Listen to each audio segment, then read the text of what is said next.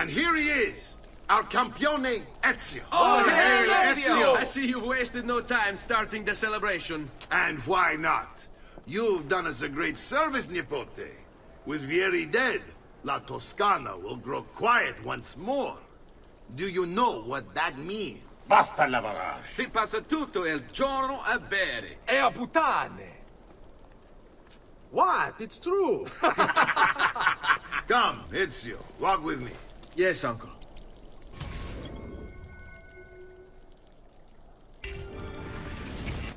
The Pazzi answer to another. A Spaniard.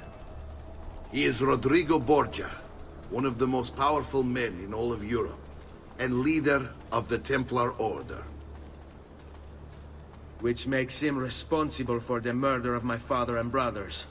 Yes, and he will kill you too, given the chance. Then I must stand against him if I wish to be free. But not until every other Templar has fallen to my blade. Father's list will guide me. Where will you go next? Firenze. Francesco de Pazzi will share the fate of his son. A sensible next step. No doubt he intends evil for the city. All right, that's enough grim talk for one night. I'll be in my study if you need me.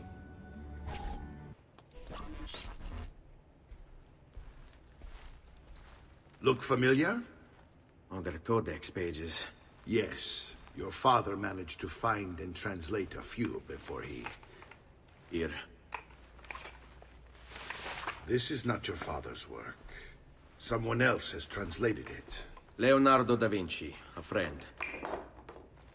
Do you see the way the words cross from one page to the next? There is something underneath it all. Some kind of map. Where is it supposed to lead? Your father and I managed to make out bits of a prophecy scrawled across these pages. It was written by an assassin like us, who long ago held a piece of Eden. His name was Altair. He spoke of something powerful and ancient hidden beneath the land. What is it? What indeed? Solving that little mystery is exactly why we collected these pages. Then let me help.